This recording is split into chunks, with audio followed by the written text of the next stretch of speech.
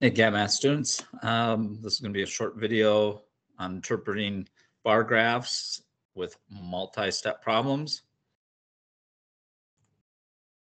You'll see a link to get to this skill on IXL.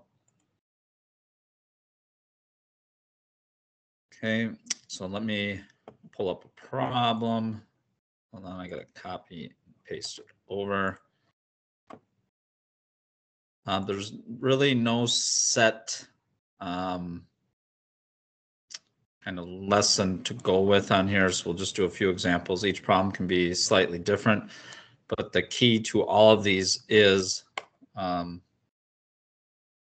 that there will be more than one step involved. So here it says Josh owns a music store. He made a bar graph to show the stringed instruments he sold last week.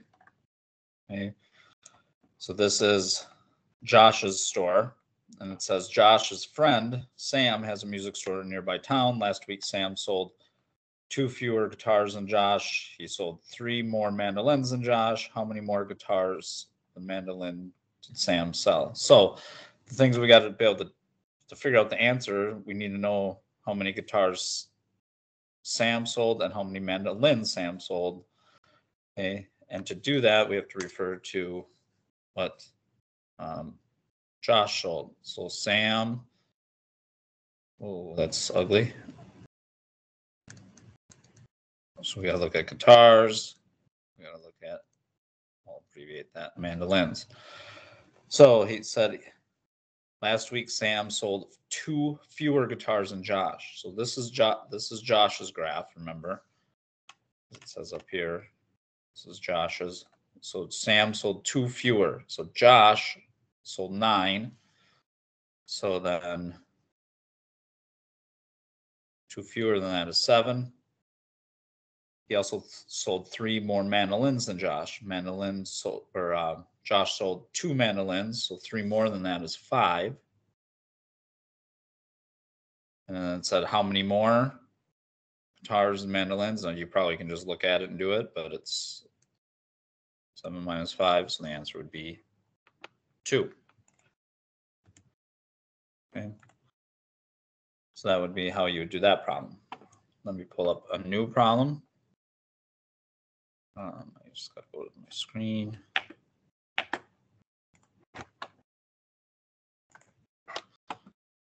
And again, I'll probably just do 1 or 2 more of these and be done.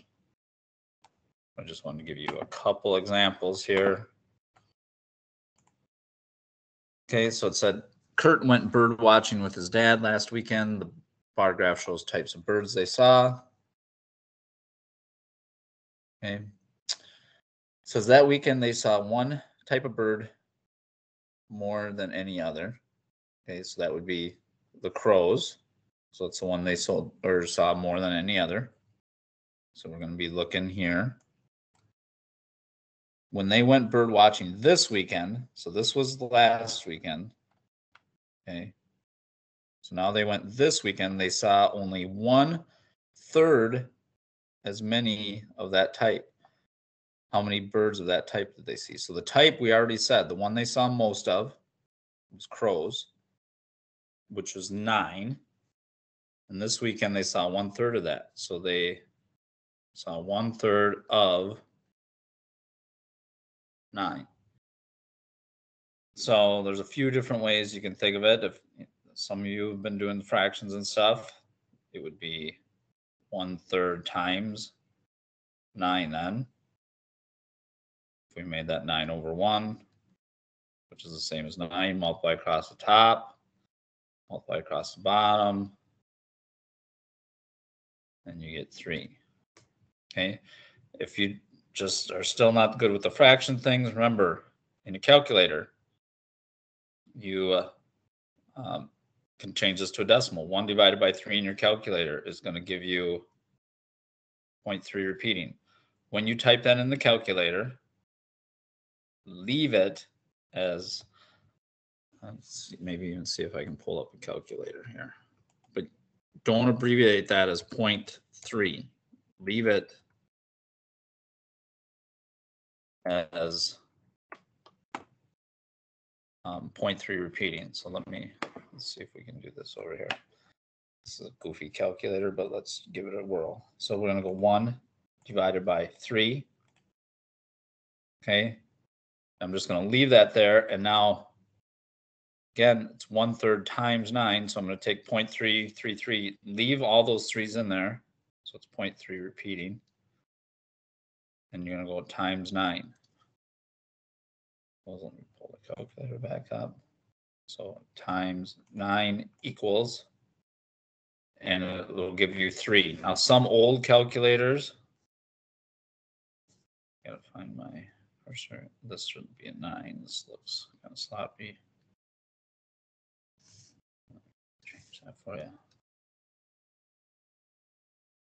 Well, that calculator gave me exactly 3. Sometimes old calculators might round it off and do 2.999999999. If it just continues like that, that means round it to 3. Okay. So 1/3 of 9 would be 3. Okay. If you think you got it, you can stop the video now and go ahead. I'm going to do one more, I think, here. And then you could always come back to this video later if you need to, if you're missing something, you're not understanding something. But I'm going to do one more problem here.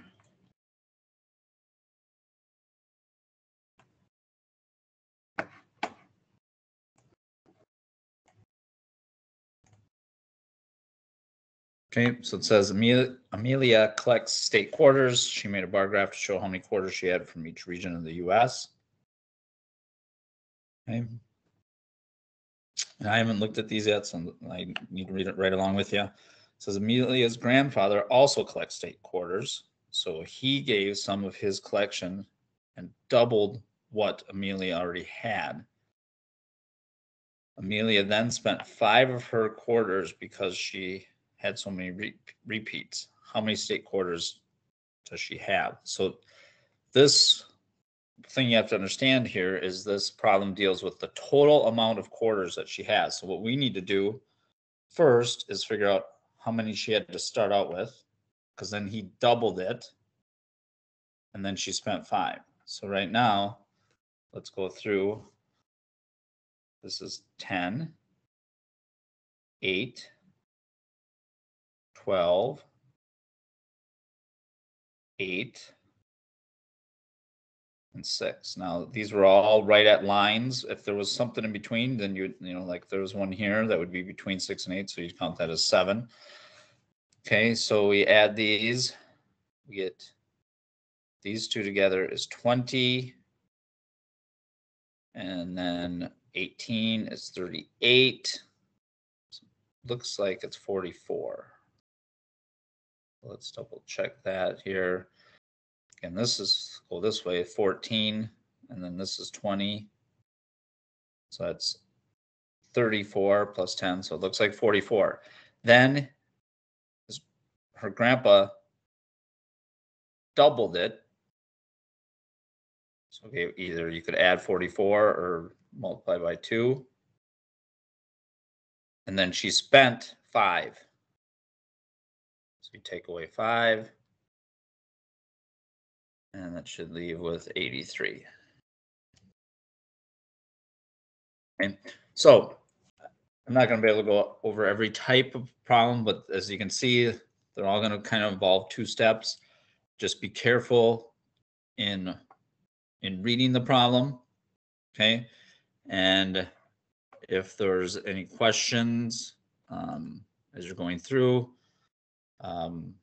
either send me a chat message. I'll be online with the class. Just let me know.